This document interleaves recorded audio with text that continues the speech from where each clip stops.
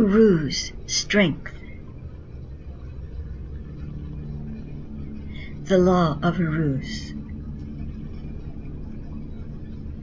To receive the ritual of Uruz, the initiate enters into the place of darkness, where he neither sees nor hears but the heartbeat of silence. Strength is found through inner conquest. In order to perceive the battle within, the initiate must renounce the world of stars and sun and enter into the midst of his own passions, where his senses are confined to the recesses of the many-chambered soul. Once the intimate duel of forces within has been met, the spiritual warrior returns to the world of light, the rune of strength emblazoned upon his soul shield. The law of Uruz speaks to each of us that we may know our own strength only through direct confrontation with our most entrenched fears. Stripped of our other-world armor, we invite battle within ourselves. Returned to the light, the initiate of Uruz has relinquished forever some part of his nature, accepting the inevitable decay of life as prophecy of new birth.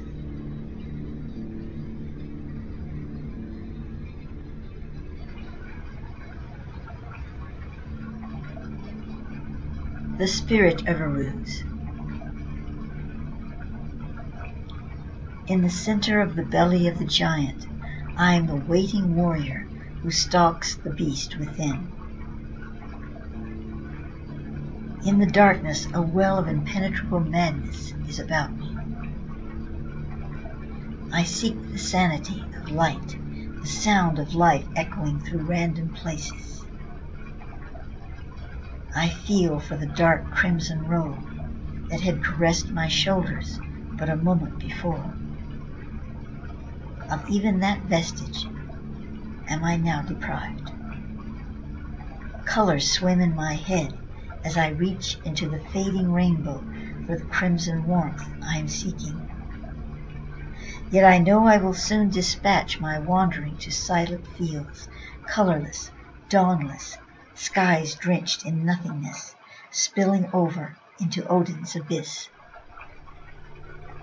Time becomes timeless, and I dwell in the depth of loss, marooned as a death ship upon a sealess shore, awaiting the prior to carry it into eternity.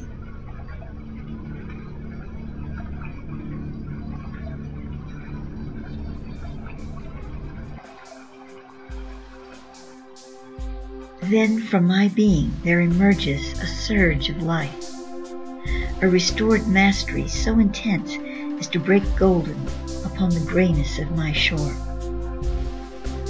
I am suddenly a light from within, my ship set free, the old burned away, the warrior washed clean in the flames.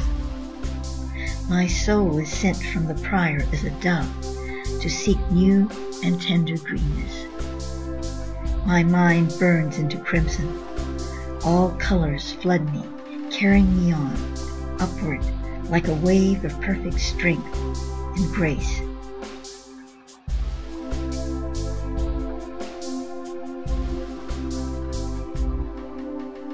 When again I step into the lighted world, the sights and sounds will hold for me a new effort.